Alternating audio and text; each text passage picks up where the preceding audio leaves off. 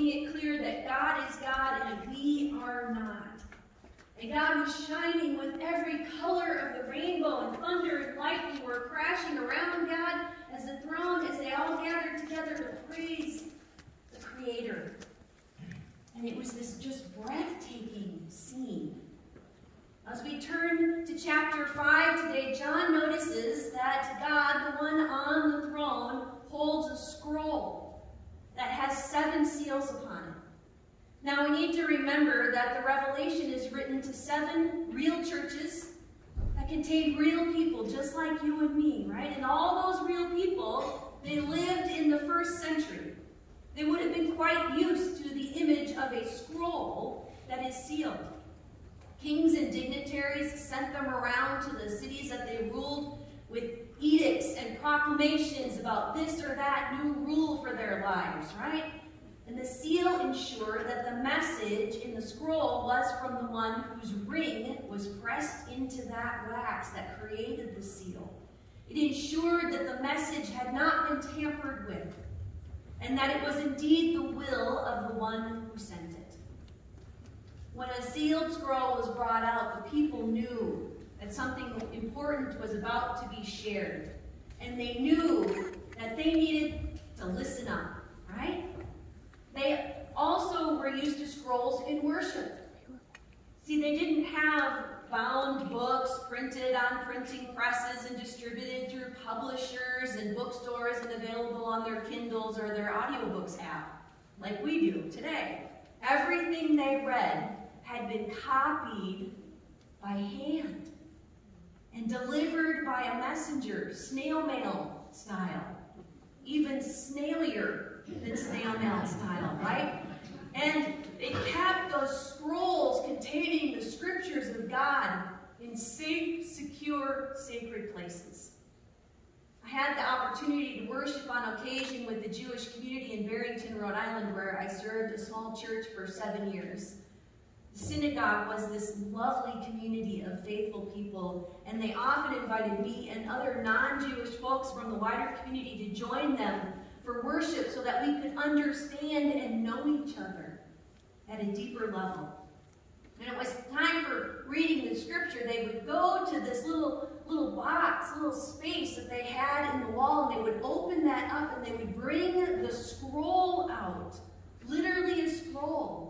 It had it was probably 2 to 3 feet wide, about 3 feet wide, and it had 2 wooden spindles, one on each side, so that they could roll it this way or that way and find the scripture reading for that day. The scroll in God's hand in the heavenly throne room would have contained God's word, God's edict and proclamation for the people of those 7 real churches, for John and for all of creation. They believed that God still spoke through God's word long after Christ was gone from their sight. And they believed that that word meant life for them. So they longed to hear it. Our worship, too, is centered on word and sacrament, isn't it? We come to this time in this space in order to once again bring out the scroll of God and hear in it God's word that is for us today. We come to listen, trusting that in that listening we will encounter the God who has given us life, who loves us unconditionally and has the power to transform our aching hearts and world. Amen? Amen. We come to participate in this heavenly banquet feast, a foretaste of what is in store for us, but also what is gifted to us for right now. We come at God's command, an invitation, and promise that we will there be forgiven and nourished and set on our feet once again. But the scroll that John sees is sealed. It's closed up, unheard, unproclaimed. Our worship isn't complete until the scroll is opened, until our hearts are opened and we know that this word that God is speaking is for us, is for me. It is for you. on an individual and deeply personal level, God speaks, as well as a communal for all people level. And so John weeps from being cut off from God's will and purpose for him and for all people. But then an elder whispers in his ear, "Do not weep. See, the Lion of Judah, the Root of David, has triumphed. He is able to open the 7 seals." And hearing of the legendary Lion of Judah who conquered enemies with the sword and was revered for his prowess on the battlefield, and hearing of the promised Root of David, King David, who also triumphed and was declared worthy as he conquered his enemies in violent battles, John looks, but what he sees is a lamb. The lamb, this very strange-looking lamb, right? That has 7 horns and 7 eyes. And if that's not strange enough, it looks as though it has been slain, and yet it is living. And it stands at the throne ready to open the seals on the scroll. Now, the slaughtered but living lamb is the main image of Christ in Revelation. The lamb was the sacrifice offered for the sins of Israel on the altar of God at the heart of the temple. It was the offering that provided the lamb's blood for the door frames, right? So that the angel of death would pass over the Israelites and provide their escape from a life of slavery in Egypt. It is the exact opposite, as you heard Danielle sharing, of a lion, right? Lions are ferocious and feared and kings of the jungle. Lambs are cute and cuddly, aren't they? You just want to, like, snuggle up to them, even though they're probably not actually that soft. Lambs are skittish. They're always on the lookout for danger. They're obstinate. And they're not really that smart and sometimes easily subdued. Jesus, depicted as the slaughtered but living lamb, sends a clear message that God's kingdom, that God's economy, God's way of doing things is in stark contrast to the rest of the world and the way that the world works.